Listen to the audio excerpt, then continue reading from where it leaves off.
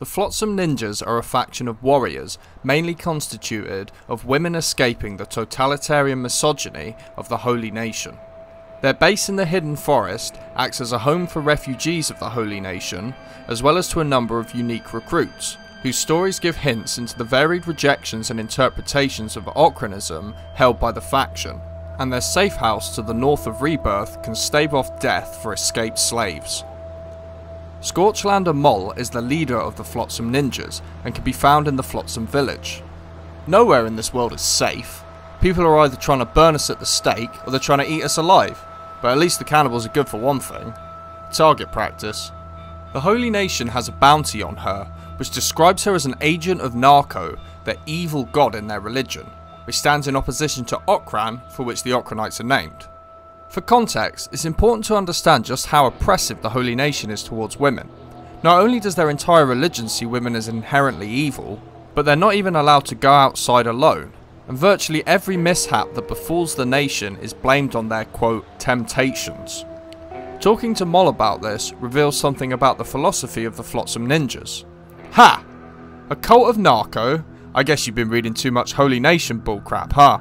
There are hundreds of possible interpretations of a single religion. The Holy Nation is just one of many. They only see black and white. Some of us are just unfortunate enough to be born evil in their eyes. Some of us take that status a step further by fighting these ignorant labels. I could go off on a rant about religion, but I won't bore you.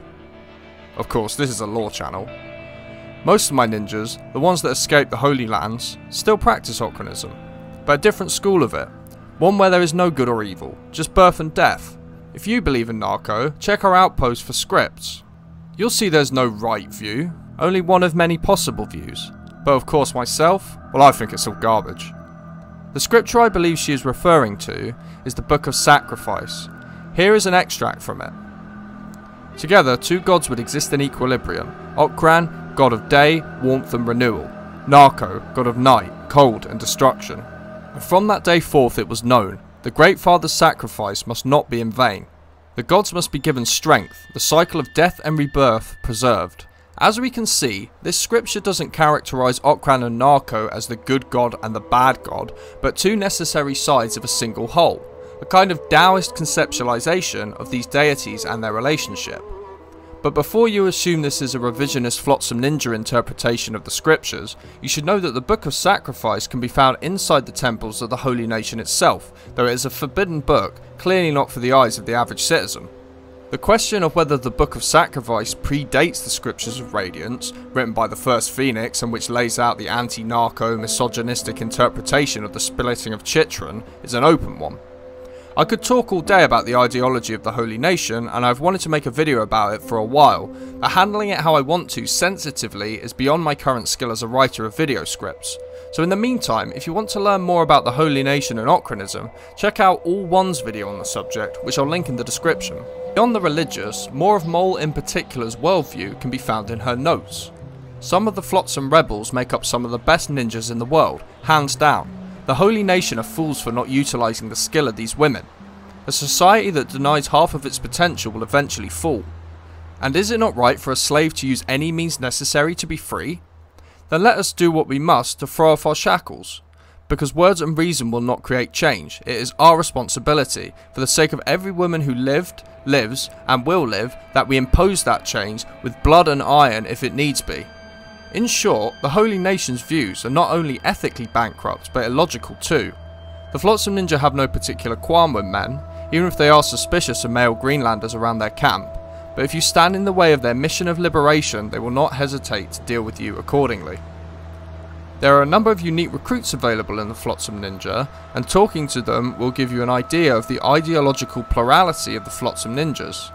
A truly broad church existing in opposition to the authoritarian Holy Nation. Rhea, for example, will not be recruited by any male Greenlander. I am, but not for you, traveller. I serve no man. I served men long enough when I was living in the Holy Lands. Knife, on the other hand, has a more relaxed attitude. Ha! Me? I've travelled long enough since leaving Stack to know that no man or woman is trustworthy, but I'm looking to travel again. Are you hiring? Both Reaver and Digna, another unique recruit, will verbally attack Griffin, an ex-Holy Nation soldier recruit, if you have him in a party with them. I said in another video that the Flotsam Ninja were plagued by misandry, but after researching them more thoroughly, I'd like to retract that claim. The Flotsam Ninja stand in opposition to the patriarchal tyranny of the Holy Nation, and though individual members may harbour prejudices, there is no policy, no strictly adhered to ideology of misandry. Indeed, their second in command is a man. The real world parallels are clear to see. Movements of liberation appearing on the surface through the lens of the propaganda we are fed by the ruling ideology to be merely a negative print of the systems they are opposing, but if you look a little deeper, you find that the goal is the emancipation of all people.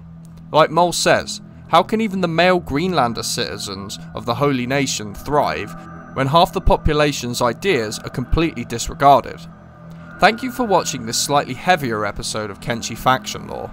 It's definitely been the most enlightening video to research, and I hope it will put me on steadier ground to talk more about the Holy Nation itself in the future. If you enjoyed this video, please consider liking it and subscribing.